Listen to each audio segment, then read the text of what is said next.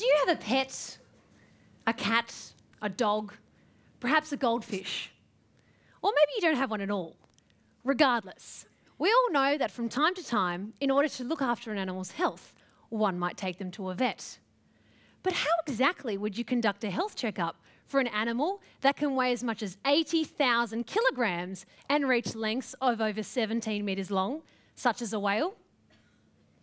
My answer, whale snot, which is that visible plume of spray rising from a whale's blowhole, which contains biological information such as bacteria, which we can collect to provide a checkup of a whale's health.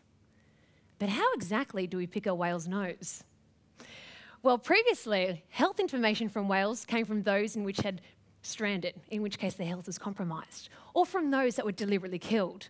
And current methods to collect whale snot involve scientists being on a boat with a long pole and a petri dish and holding this over a whale's blowhole. But this can be dangerous, as a whale could actually flip a boat.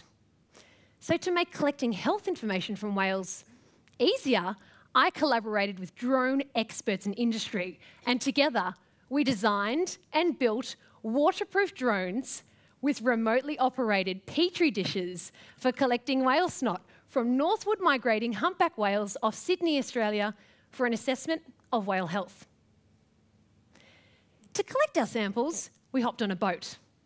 Then once we saw a whale, the drone was flying from the back of a boat, all the way over to the whale's position. Then as the whale took a breath, the petri dish would open.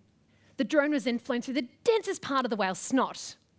Immediately after, the lid was shut, securing the sample as the drone was flown back to the research vessel.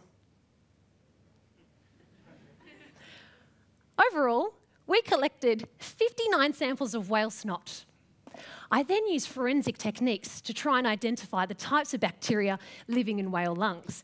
And interestingly, I found these whales shared similar bacteria with Northern Hemisphere whales, but I also found out that these whales are acting as massive mobile monitors of our ocean health, collecting bacteria as they travel from their cool feeding waters of Antarctica, past the beaches off Sydney, which I swim in, and all the way to the warm waters of Northern Australia. And then doing that all the way back again each and every single year as they migrate.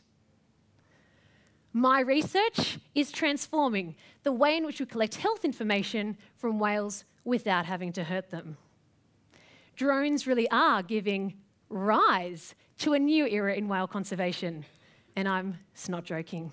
Thank you.